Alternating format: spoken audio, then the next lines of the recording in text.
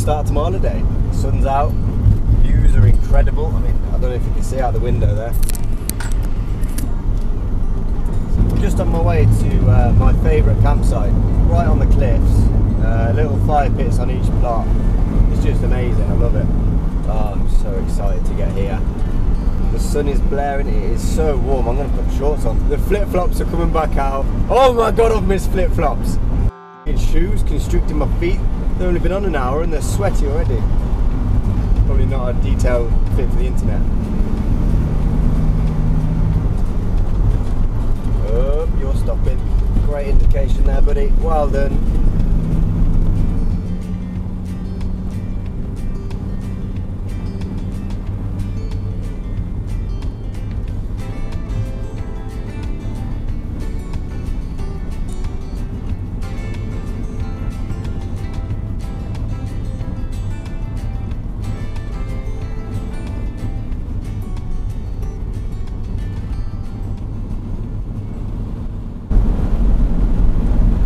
Campsite just down there.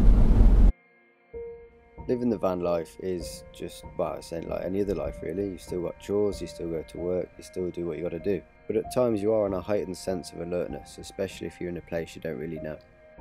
So to come away for a weekend and park on a campsite still has that holiday feel, despite the fact I brought my house with me.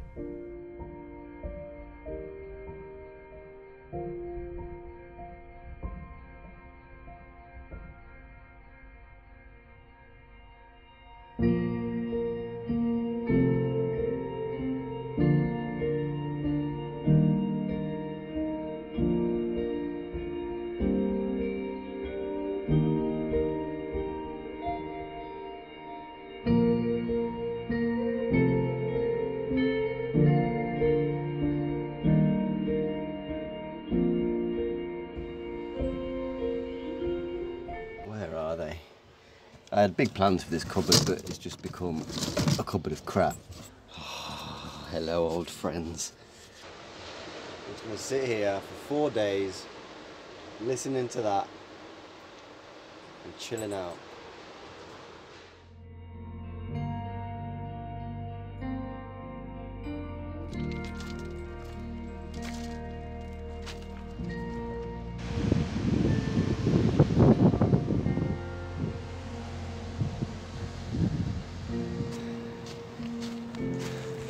Any excuse, it'll be in the water. Go on then.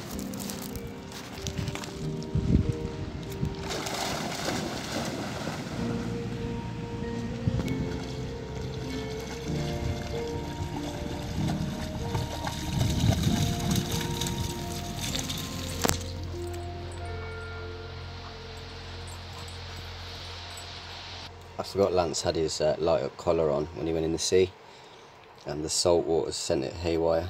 I can't turn it off, it's saying it's charging. Yeah, I think that's about had it. Never mind.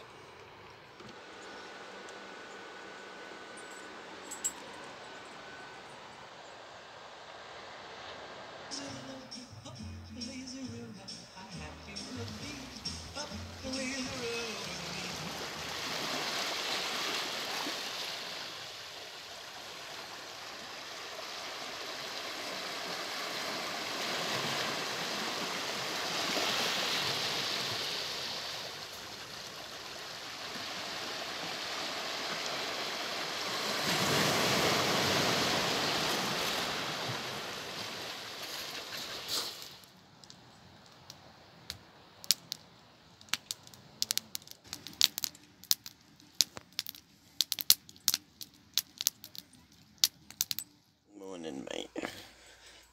Ooh, you ready for a walk? Not before my coffee.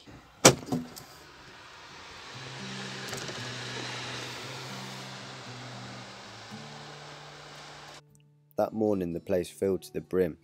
The scorching weather for Easter holiday had given everyone the same idea. It was pretty cool, but it did kind of take off the quiet and secluded vibe that I was going for. There is a laundrette on this campsite, but being Easter, it's absolutely rammed, so Just gonna do it in the sink instead.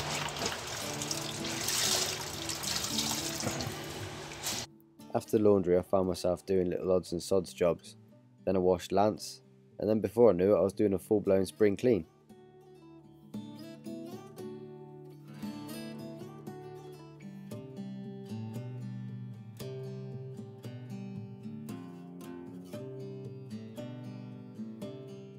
I mean, it was long overdue, but kind of a weird time to do a spring clean when you're on holiday. But with those views, the weather and the sea air, it weren't even a chore. Just a good cleanse ready for spring.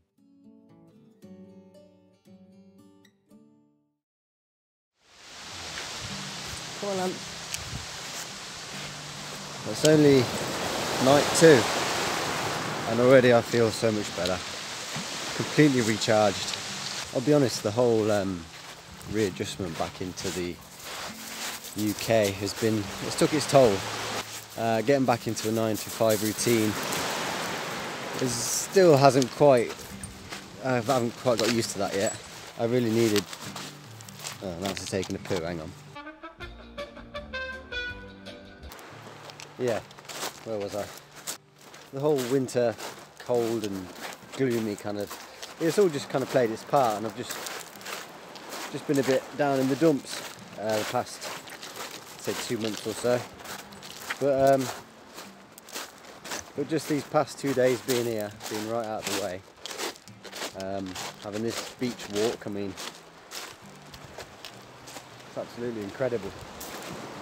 And chilling out and not having anything really to do. I mean, I've done a few little odds and sods on the van, done a little bit of video work.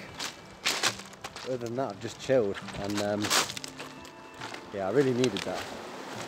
Things are looking up, a bit more positive, although I do need to turn around now because the tide's coming in, and if I don't make it back down there in time, I'm gonna get wet.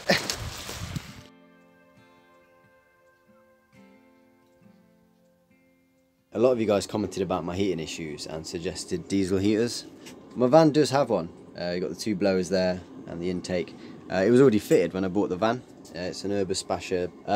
I just didn't really I think I mentioned it like for a second in the last video, so it just didn't really get mentioned. From the start to the end of January, it was out of action. I was repairing it, so that's why it didn't really come into play in the last video, I guess. But ow! Smacked my hand against this. Yeah, I just never thought to really bring it up in the last video. I didn't record much about it, but I do have one, and it's on at the minute. It's working again, and it's keeping us nice and warm. And you, I was hoping the heat would wear you out, but obviously not. As great as the campsite on the cliff was, it did start to get a little bit busy and was a bit loud for the kind of vibe I was going for the weekend. So Sunday morning I moved inland, did some food shopping, and then headed for the first campsite I could find, this time with electricity. I wasn't expecting much, but the views from this place were incredible. You going in the shade? No? You're coming for a fuss.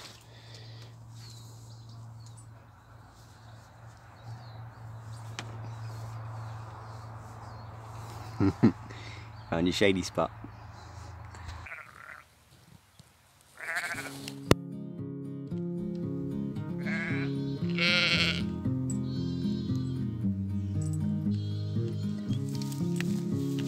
Don't like them, do you, mate?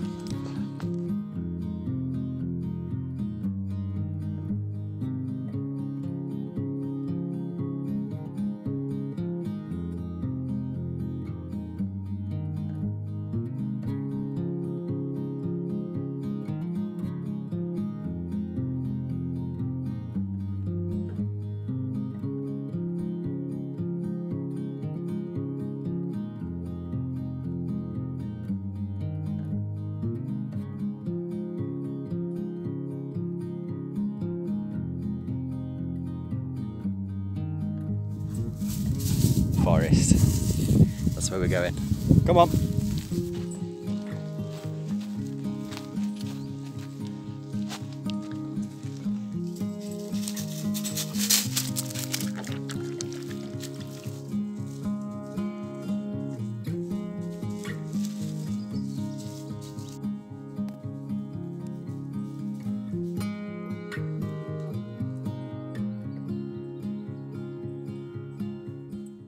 gutted I didn't think to bring my hammock, but I did bring a book, some water and some food. So me and Lance hid away in this forest for about 3 hours.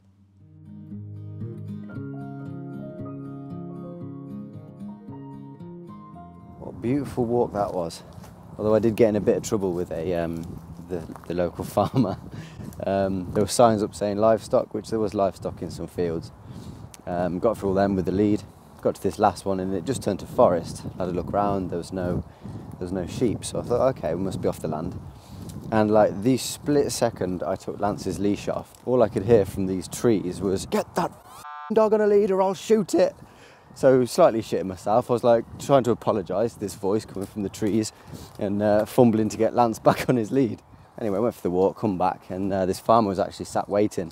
And you could tell from his body language and the way he was, that he was just primed for an argument. And I was like, oh great, confrontation, my favourite. But he was come firing over, "That was bloody stupid what you were doing," and all I could do is put my hands up and apologise, because at the end of the day, I was on his land. I messed up, so I put my hands up to that. Just all de-escalated, and he calmed down a bit. Asked him what he was doing. Turned out he was just doing all the tick treatments, so he was telling me all about that. And I managed to steer him off the conversation. He did keep trying to like bring it back up and trying to tell me the legalities of him firing a 12-ball shotgun in my direction, killing the dog, and how he'd get away with it. But I was just like, okay, and then turned it back onto something else until we got to the end and parted ways. Lance has got another tick. We're quite used to these now, being abroad. And yeah, he's running through some long grass, and there it is. But it's all good because I've got this little tool that I picked up abroad. Lance's hair just gets everywhere, so you've really got to part all of it. Oh my god, look at this bloody... He's proper gone in. There he is. Well, he's dead now. I'm going to stick him in the log burner.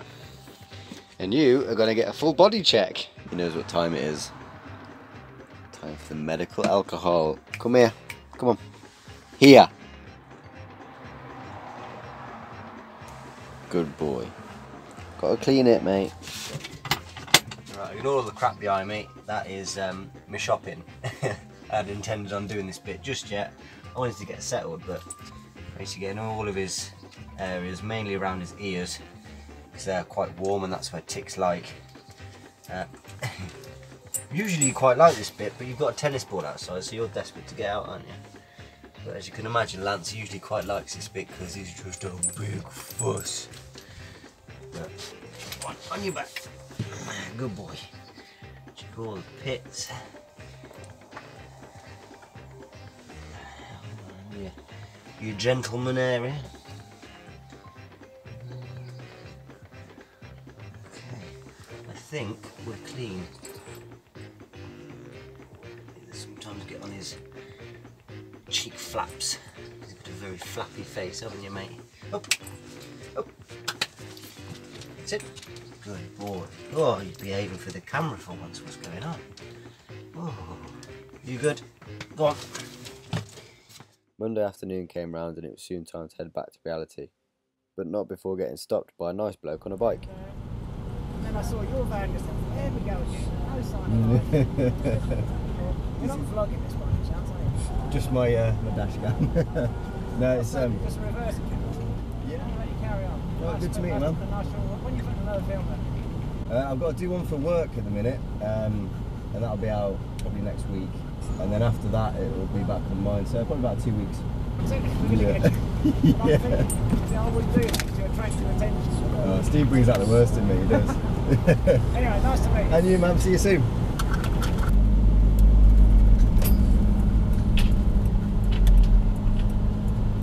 Bloke come up to my window on his bike and he goes, "Do you know what? I watch so many people on YouTube, but I've never met one of them. I've seen narrowboat people, I've seen Vanlife people, never met them. You're the first one." And yeah, it was great. We had a really good chat. The guy's name's Rob. He's just put his house up for rent and got himself a van as well, and he's doing the same sort of thing. Scorching weather howled right the way through Monday, enhancing the whole drive back through Wales and into England. We just rolled along at no real pace, having Joe Rogan podcasts on and making regular rest stops. And before we knew it, we were back, packed up one of the regular spots, getting everything ready for work. The weekend was a small reminder to what travelling life was like, but now it was back to the real world, back to work, back to routine. But having the weekend to let me stop, unwind and sort some stuff out had put me in a much better frame of mind